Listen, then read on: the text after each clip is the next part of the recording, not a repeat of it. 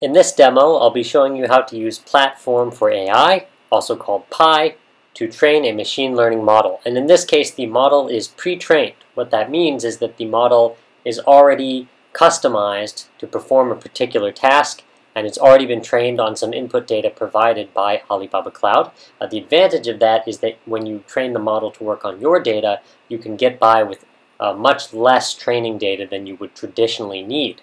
In today's demo, we'll be training a system to classify cats and dogs.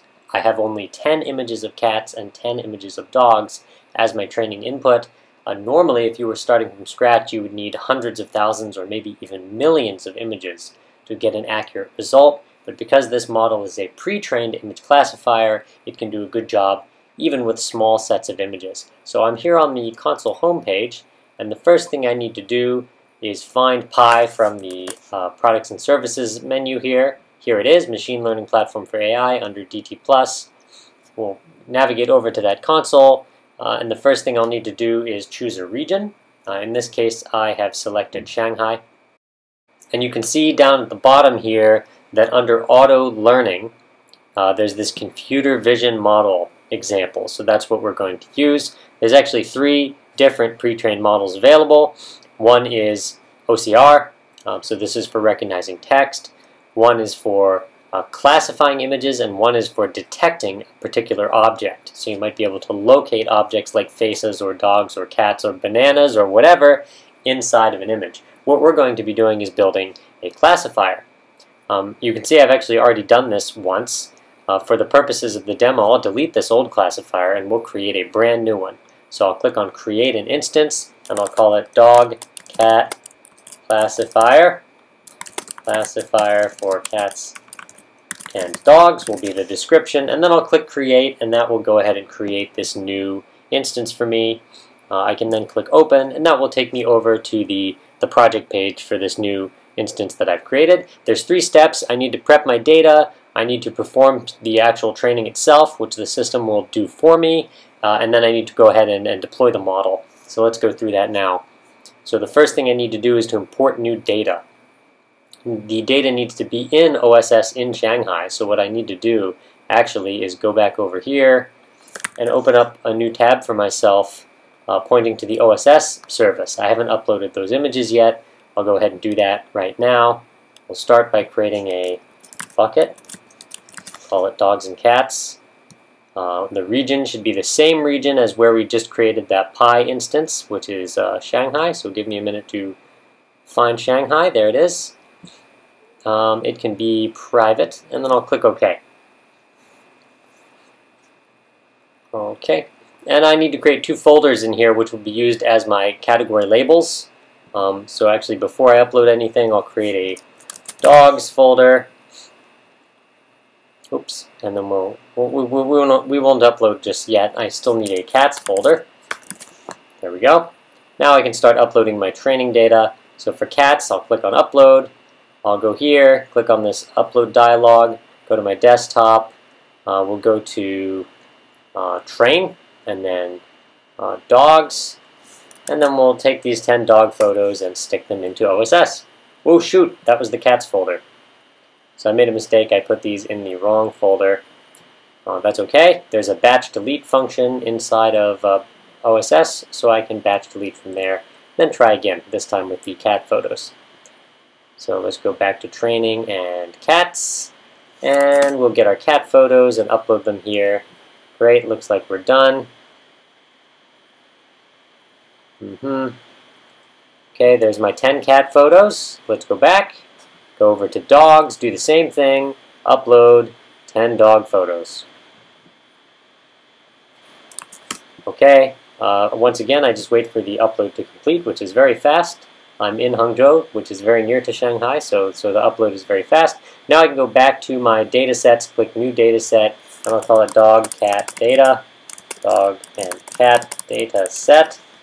And then I'll go ahead and choose the path to the OSS bucket that contains my cats and dogs. You can see there's the 2 folders.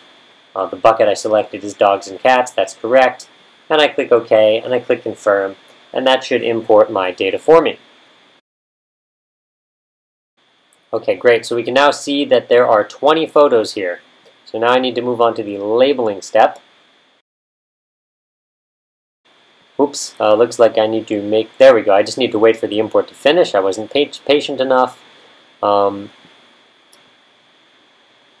may even pre-label these for me, which would be great. Let's preview this. Labeled images 20, that suggests they've all been labeled. So let's see. Let's check on the dog label. Great, that looks correct. There are my 10 dogs. Let's change this out for the cats label. And there are my cats. So you can see that already the data has been pre-tagged based on what directory it was in OSS. So now we can move on to the training step now that we have labeled data. So I'll go ahead and click on Training Tasks up here at the top. We create a new task. We have to choose a name for this. I'll call it Cat Dog Train. Train model on cats and dogs. For the description, we'll go to the next test, or the next section, excuse me. I'll select the 20 labeled images, 10 dogs and 10 cats, which we're going to use to train our model. And then I will choose whether I want high performance or high precision. So we're going to actually just go for high performance here. So this way, if we have a mainstream mobile phone, we'll be able to point it at a cat or a dog, make a call against the API that will be generated after we finish training our model, and it will tell us a confidence score for how likely the thing we pointed our camera at is to be a cat versus a dog. And this is actually free because it's in public beta, so I'm doing all of this for $0, and I'm going to do my training on a NVIDIA P100, and I'll just click Start, and that will start the training. Once the training has started, we'll have to wait a while. So while this task is running, you can actually get a list of information about the running task, including the training process status. Right now it's in the preparing state. After it gets started, then we'll be able to see some logs and other information about the training itself. We might have to wait a few seconds or a few minutes for that. So what I'm going to do is fast forward to the end when the training is done and show you how well the model did, because this part of the process is entirely automatic. You don't need to do anything yourself, so we can safely skip this part. We'll just wait for the training to complete, and then I'll show you the results. So it's been about 20 minutes. Let's go back and look at the training process. So we'll click on the training process tab here, and you can see that it's gone through 2 rounds of training and finally has completed. And if I want, I can click on these tabs and see what the status of the tasks is, when they started, when they finished, all of that wonderful stuff. So now I can actually go ahead and deploy my model if I want. So if I click on Model and Deploy, I can see the accuracy score, loss, model size, and I can even deploy it through PAI EAS. We have a service called Elastic Algorithm Service for deploying machine learning models. In this case, I'm not going to do that though. What I'm going to do is go ahead and scan this QR code with Alipay, actually, on my phone.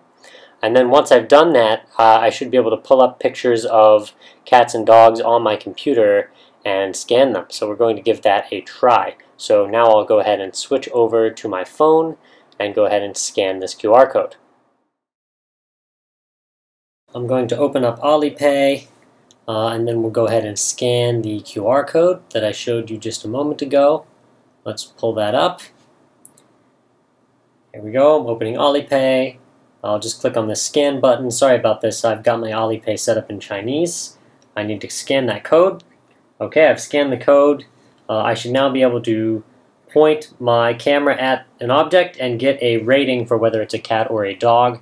So I'll open up the test folder, which contains the cats and dogs we have not seen before, and we'll try ourselves out on a couple of examples. Give me a moment here to open these up in the preview pane. Okay, let's make that full screen. Zoom in a little bit. Alright, so this says, let's zoom in. Cats, 0.7, dogs, 0.3. Yeah, that's pretty good. Alright, so that is indeed a cat. Let's see here. We've got another one. Ooh, big one. Okay. Zooming it out. Okay, so the system doesn't do so well on this particular image. It could be that it's too similar to some of the dog images, but that's okay. System's still doing pretty well.